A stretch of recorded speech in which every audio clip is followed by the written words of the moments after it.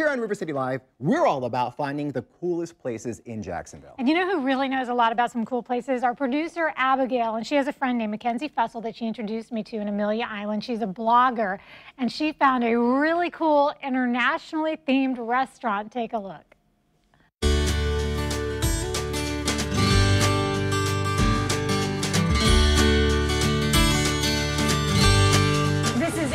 Troy of the Patio place. It's your restaurant, and I can see why Mackenzie loves it. The atmosphere is great. Can you tell us a little bit about how you came up with everything? Well, I've done 27 years in the IT industry, so this is my second career. In the last 8 years in the industry allowed me to travel quite a bit. So in 2009, my husband and I were in North California, and we ended up in a little crepe restaurant on a Saturday afternoon, and it was fabulous outside of a farmer's market. I thought, man, Fernandina could use something different like this. So I put that idea in my pocket, and the very next year they sent us to Singapore for a year.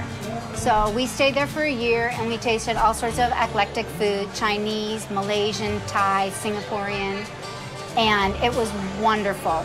So when we came back, I basically hit my midlife crisis.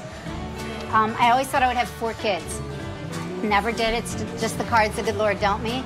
So I started to pray on what I would do with my life next. Where could I make my mark on the world? And I never dreamed of opening a restaurant. But one day, my girlfriend and I were looking at places. She's a real estate agent.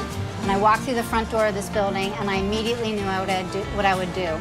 Crepes with international flavors. Amazing. And you know, I was looking at the menu, and when I mentioned to you that it's very inexpensive, you said that Fernandina has enough high-end and kind of fast food. Now it's time for something like right there in the middle.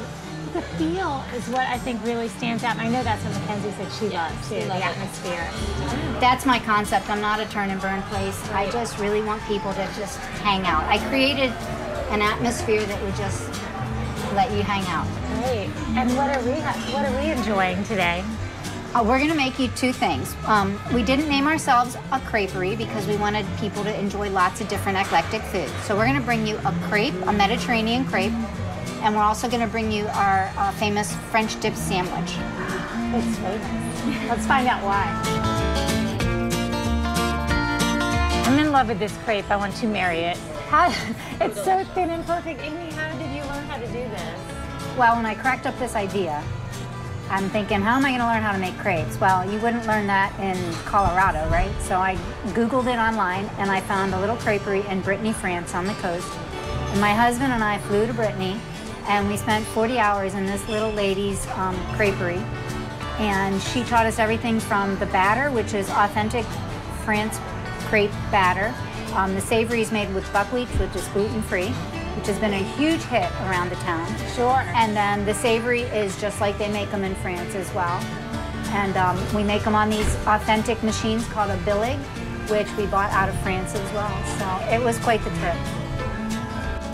Mackenzie, thank you so much for the tour, and also for helping us find Amy's new restaurant, the Patio place, because you're a block off center. I think it's worth for people to, you know, really look for you, but worth the trip to downtown Fernandina. So good.